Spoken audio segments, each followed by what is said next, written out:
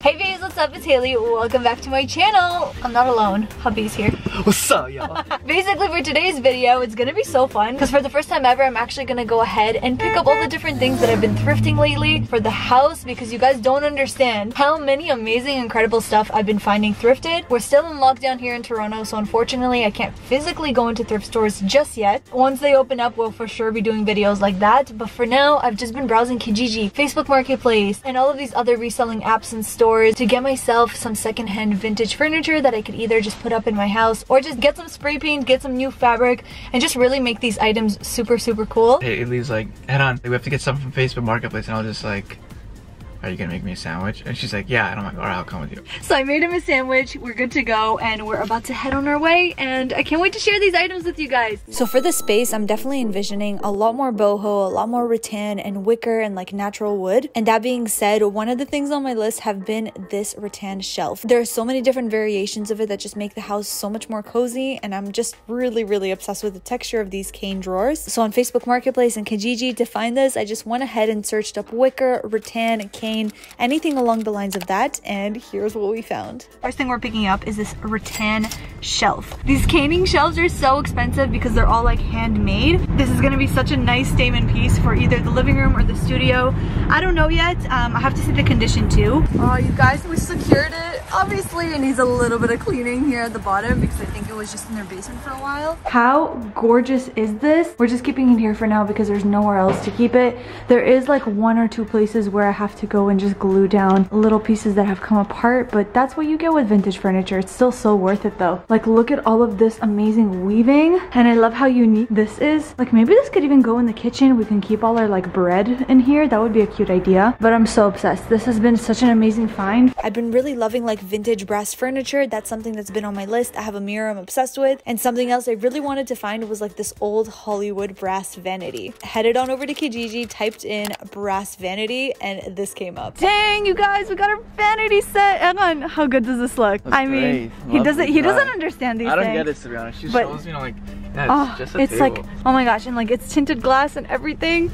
Has a little pink cushion. I'm so excited. Look at how beautiful. This is literally like my ideal vanity. It's exactly what I was looking for. As you guys can see, it has like the brassing texture. There are some places that are kind of discoloring, but he just suggested to get Brasso and use that as a stain, and it actually apparently cleans brass really well. And then we have like the glass here that pops up, and I actually love that it's tinted a little bit. So I'm probably gonna go ahead and put my makeup under here in like some nice cane boxes or something. Plus the chair, it's really a perfect size, super comfortable too, and I love that whenever I'm not using it, I could just really easily stack it away like that. So I'm obsessed with this piece, and we bought this entire set for just 150 bucks. Today I actually have another shipment coming. It's a delivery. It's a delivery from Facebook Marketplace.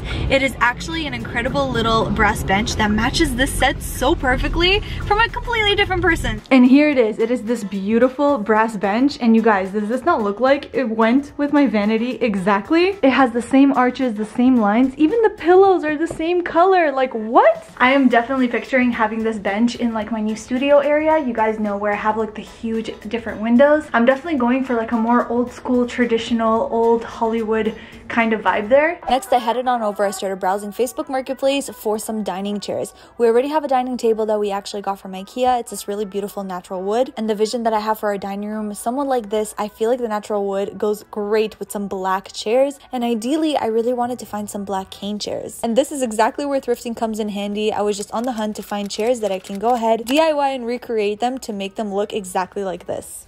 So for the dining chairs, I came across on Pinterest these incredible rattan chairs that are like super popular. They're very modern, but they still kind of have a bit of that natural wood exposure. So I found chairs so similar to that on Facebook Marketplace. This is what they look like right now, and honestly, not into the blue cushions at all, but the shape of them had so much potential. So I'm gonna go ahead and do a thrift flip on these as well. But I absolutely love the potential of this, so I'm gonna go ahead and obviously reupholster these because they're definitely not looking the greatest. I'm gonna have to take off these cushions, but then I'm gonna leave all this amazing cane weaving the same color it is, and we're gonna go ahead and spray paint the outside black. So the thing is with these chairs, we obviously need to recushion them. Here at the bottom, I can actually go and screw out a couple of the screws and then detach the cushion, so then we can upholster them and spray paint them with the base not interfering with the cushion.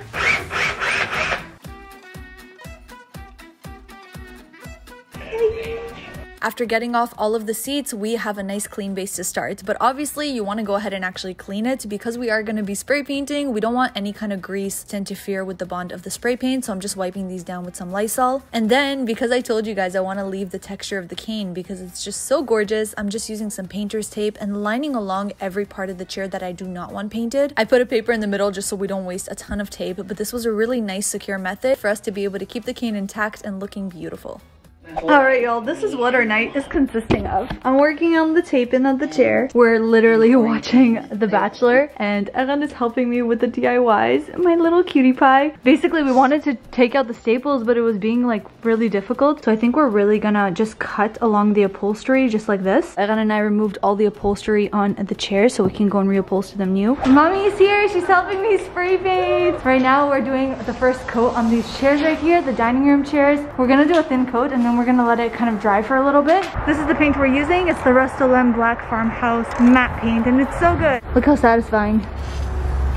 Oh yeah. Especially when spray painting furniture, something you gotta keep in mind is you don't want to be doing thick layers. Obviously you'll finish quicker that way, but you're gonna get a lot of drippage. So I think I did about 2 or 3 different coats with the chairs in different positions in order for us to be able to cover everything nicely and evenly. Alright y'all, so it's about 2 days later. So this is the progress. The bottom of the chairs are like fully done. And today I'm just gonna do the final finishing touches because as you can see there's some places that are still missed. Obviously we didn't spray paint these parts because they're gonna be covered by a cushion anyway, so didn't want to waste spray paint for that. And then I'm gonna go pick up the cushions from my uncle. My uncle here has literally all the professional tools. So he's putting everything together for us and it's gonna look so nice when it's done. Here's a little hack. If you want your cushions to get fluffier, use a steamer. Oh, that's so cool!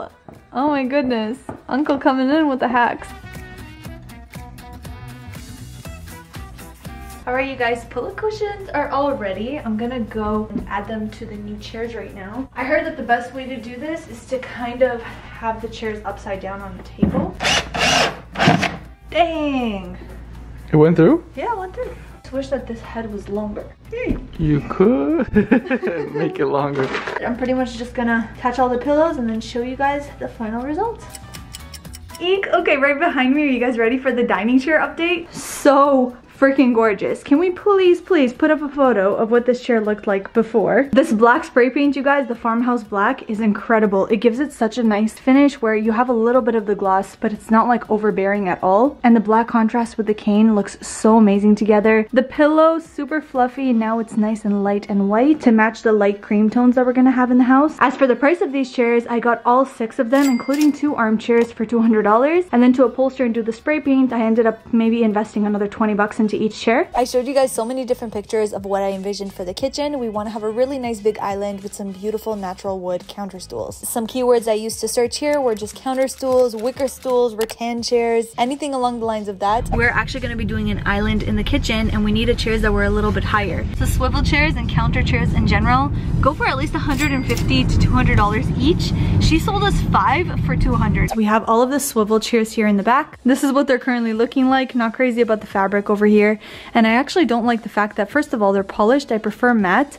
And they're actually kind of like a yellowy hue, which I'm not crazy about either. They swivel, which is amazing. So these are like super good quality. And as you can see, they have the whole caning at the bottom, which is kind of what you see at those like old school restaurants.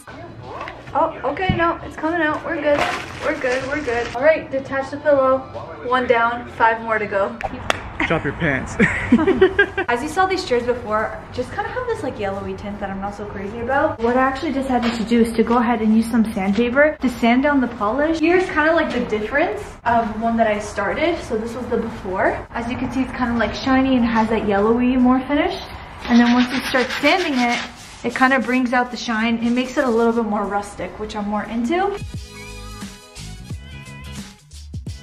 Basically, the trick is for all the beginners, if it looks like your chair needs some lotion, like some moisturizing, then you're doing a good job. That's what basically this will look like. It's got some dry skin. Dry skin, basically. Pretty much. Once all the polish was sanded off, I was ready to wipe them down and get ahead to staining. So this is the stain that I used. It is the Early American shade. I really love it so much, and applying stain is super easy. You just dip in your paper towel and you glide it across the wood. But I think I just did 1 to 2 coats in this case because we really only wanted to give it a subtle hint of color. But with the white cushion, these are gonna look so good. So I'll check back in with you guys once I add the cushion. These are what they ended up looking like after we restained them. They are honestly just a shade or two darker than they were before. Plus, because we did the sanding, we have more of this added wood grain, which we didn't have before, which I like. And because we also stained it, the finish of the chairs is now matte instead of glossy, which I prefer so much more. But this detailing on the back is stunning. We reupholstered the pillow in the same fabric that we did the dining chairs. The only thing I'm starting to realize right now about the legs is that these are actually bar stools and we need counter stools. So I may have to ask my uncle to go and trim these off, make them a little bit shorter so that they can fit our counter height. Plus they also swivel, which is amazing. And when you guys see the island, this is going to be the back of the chairs that you're going to see. So it's going to look so good. As for the price of these chairs, we ended up getting 5 of them for $200, and I'm only going to need 3 for the size of my island. So I'm actually selling the 2 other chairs that I have at $50 a piece because that's personally what I feel like they should go for. So I basically got all these counter stools for just $100, which I gotta say I'm proud of. Pat on the back. Alright you guys, and that is everything for today's video. I hope that you enjoyed this whole come thrift with me. Even though we cannot thrift in stores, and obviously thrifting in stores can sometimes be cheaper, browsing on sites like Kijiji and Facebook Marketplace is the best option right now, especially with COVID and all these restrictions going on. Curbside pickup is a beautiful thing. I hope that you guys enjoyed this video and you like these DIYs as well. Be sure to give it a really big thumbs up if you did. Comment down below which of these finds are your favorite. Are you more into like the cane and the wooden boho? Are you more into like the old Hollywood, a brassy vintage look? I'm really curious what your aesthetic is. I just can't wait to start styling these pieces in the new house. Obviously, be sure to go ahead and subscribe down below to join along our amazing journey. We are 2 days away from completing our kitchen, so that's going to be the next video. It's going to be from beginning to end our entire kitchen remodel. So stay tuned for that video. I know a lot of you guys are eager to see what our new kitchen is going to look like. And with all that, I love you guys so much. Thank you again for watching, and I can't wait to see you in my next one. Bye!